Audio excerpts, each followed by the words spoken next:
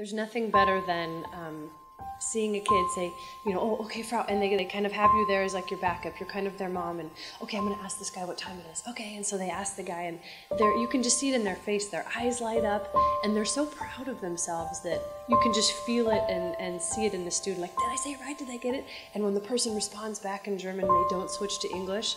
You know, they look at you and they give you a high five, like, yeah, Frau, I did it, I did it. So I don't know if there's one example, but just that, even the simplest things like asking for a train ticket, and I understood what he said, and you can just see it in their emotions on their face. It's so cool.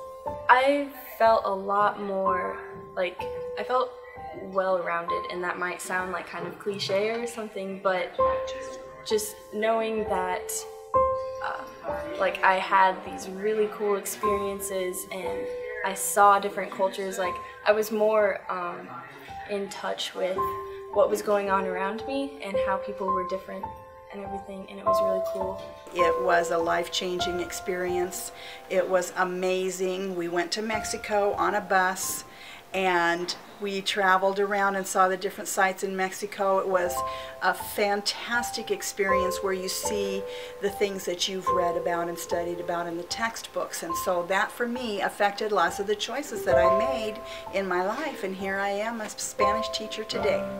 Traveling abroad as a high school student is important for a variety of reasons. The first reason is it gives you an opportunity to see the world around you. And at that point, you learn about what happens in the world around you, as well as, more importantly, maybe even about yourself. I did travel abroad as a high school student. I participated in the Know Your Neighbor study tour as a junior in high school, and it was a wonderful experience. And from that experience, I discovered my passion for the French language and culture. At first, all of it, I was kind of nervous because I didn't know who I would be seeing. I mean, I knew them from just like Facebook because that's how we kept in contact, but I wasn't sure if I was going to do some like freaks or if I wouldn't get along with them. But it turned out really great. It's like they pick you perfectly because everything that they did was things that you liked, and they took you places that you wanted to go.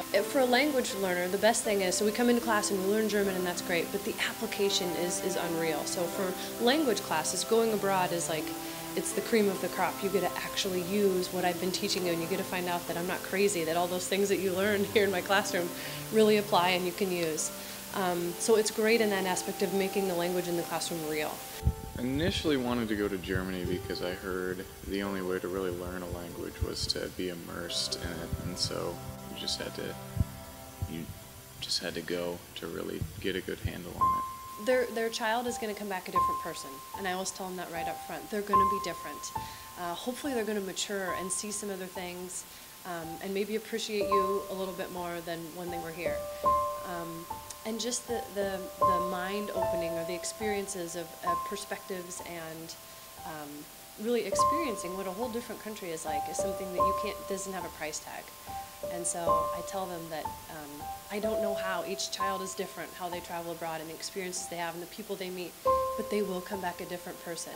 And I've yet to meet someone that's gone abroad and hasn't gotten the travel bug and been like, okay, in 3 months I'm going to go back and then I'm going to study there. And everybody, in fact, on the plane ride home, when we went to Germany, everybody came back, and on their sheets they filled out, Frau, I'm going to go back and I'm going to study abroad, and I'm going to take my kids to Germany, and I'm going to take a trip to my honeymoon, and I'm going to go to Europe. I mean, it had impacted them so much that was their plan. I don't know if it happened, but nobody came back going, oh, that was fun, I guess I'm not going to go again. Everybody had plans to go back.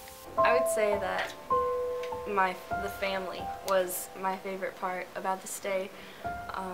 A lot of how they ran their household and how each of them acted was very similar to my own family. Every time I go, it is just amazing to me to see the students experience the same thing that I experienced as a student. And by that I mean you see a change come over them as they become citizens more of the world, and the experiences that they have on this trip affect them and change their perspective about life oftentimes. It's not important to me if it's their first trip or if it's their only trip. What's important to me is that they have an opportunity to live with a family, to learn language and culture, and hopefully build relationships that will afford them opportunities in the future, maybe a semester abroad, maybe a year abroad, but definitely to have that relationship for a long time in the future. I might continue the saying that the only way to learn a language is to immerse yourself in it. I learned a tremendous amount while I was there, and I was really happy that I went, and you just have to get through that initial threshold of uncertainty and embarrassment and just let yourself be taught by people who speak it. I will definitely be traveling abroad someday. I hope to attend college abroad just because of the trip to France made me want to go out of the U.S. and experience any type of cultural, ethnic thing I can experience, taste food, see the people, hear their languages. It's just amazing.